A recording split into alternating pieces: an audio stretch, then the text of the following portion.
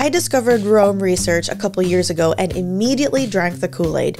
I wrote thousands of notes in my Roam graph. I wrote articles about Roam. I paid for the 5-year Believer plan, and I'm even a small personal investor of Roam. So if anything, I stand to gain money from more people using Roam. Here's why I left it for Obsidian. First is data ownership. But what does it mean to own your own notes? For me, that partly means being able to access my notes at any time, whether I'm online or offline. With Obsidian, this isn't a problem because it stores your notes as local files, so it doesn't matter whether you have an internet connection or not. In contrast, Roam stores your notes on their servers, so first you need to connect to the internet and then log into your Roam account before you can access your own notes.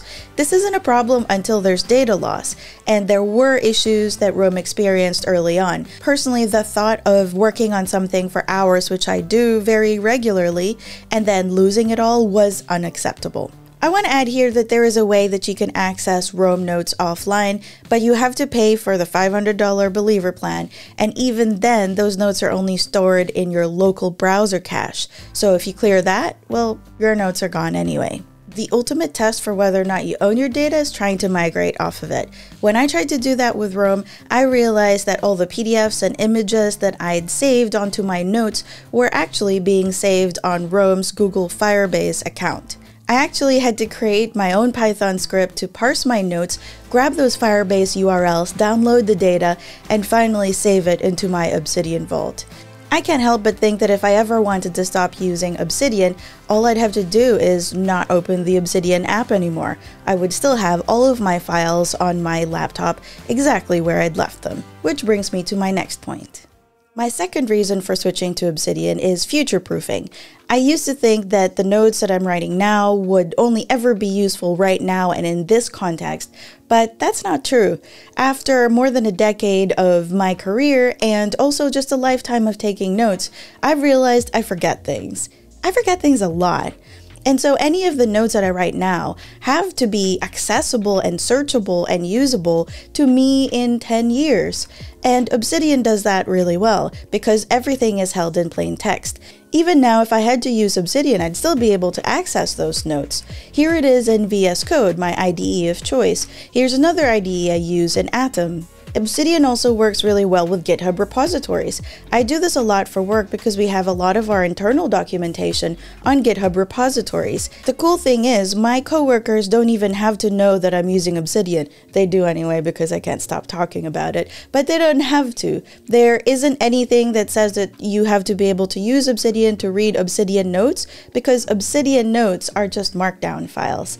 Now, Roam uses Markdown, but it is a Roam-flavored Markdown, which means that there's a lot of proprietary formats that really aren't going to make sense anywhere other than in Roam. Here's what my notes looked like when I first migrated them from Roam.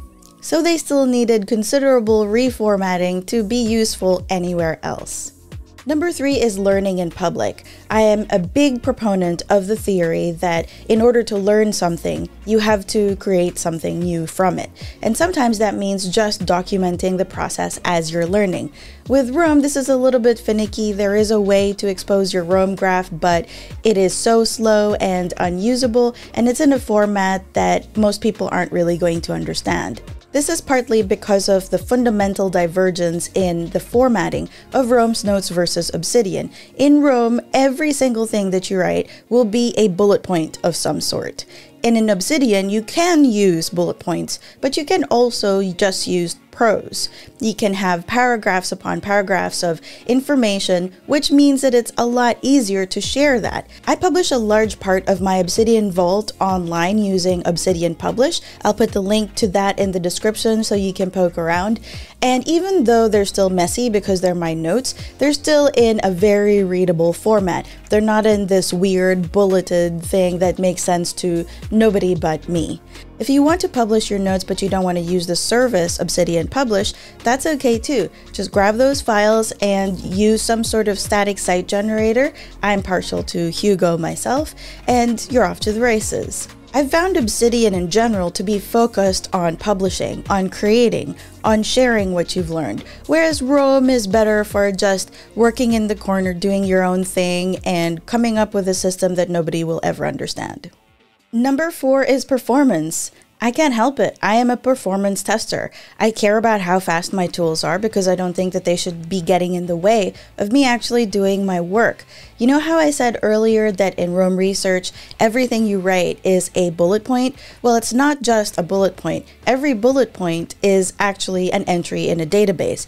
Now that sounds cool because you can do some admittedly very cool block referencing and block embedding at a level that Obsidian hasn't quite gotten to yet, but the downside is that there are significant performance disadvantages for that. Here's an awesome site that has done a lot of benchmarks for many personal knowledge management tools, and guess what? Obsidian was 100 times better than the competition.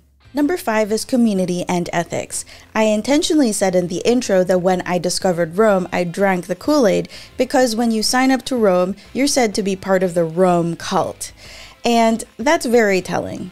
The Rome team also has an unfortunate history of banning those that don't agree with them. Here's something on Reddit about how many users were banned from the Rome Research subreddit for not much of anything. On Twitter, I've also seen some puzzling instances of arrogance or elitism on the part of the Rome team, and in particular their founder, Connor White, in response to very innocuous questions about users maybe not understanding Rome or just asking questions. In contrast, the Obsidian community has been nothing but inclusive and warm and friendly, and the 2 developers, by the way, there are only 2 developers on Obsidian, which is really impressive, but they are active on the Discord channels, and I've personally interacted with them, and they've both been very thoughtful and receptive to constructive criticism or me reporting bugs. I also really like that there are a lot of initiatives that are community-led that are around Obsidian. There's the Obsidian Community Talks, which is a series of presentations by regular users of Obsidian, including me, because I spoke about how I use Obsidian for D&D. But it gives you the sense that the communication is two-way, that I am also helping Obsidian by participating in this community. Those were my 5, but here's a bonus because I know this will be a deal breaker for a lot of people, and that's pricing. Rome Research hosts all of your notes, and part of that means that they incur more costs than Obsidian does. As a result, Rome costs $15 a month on the monthly plan, or $13.75 if you're on the annual subscription. And then if you paid for the Believer plan like I did, that's $500 for 5 years, which is probably their cheapest plan at about $8 a month. Obsidian, on the other hand, is completely free for personal use. You can pay a little bit more on their Catalyst plan, that's just to give them something to support their development, or if you're using Obsidian for your business, then you pay for the commercial plan. And then you also have add-ons like Obsidian Publish and Obsidian Sync, but those are by no means necessary to get all of the features that Obsidian brings to your life. You'll get all the access to plugins and all of the community features for nothing. I can't help but question Rome's value. Look, I'm not here to tell you which tool is unequivocally best for you. You're still gonna have to try them both out and make a decision for yourself.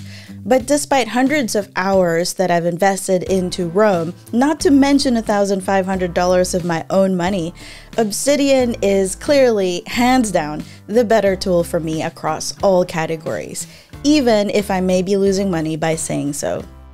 Thanks for watching. Salamat!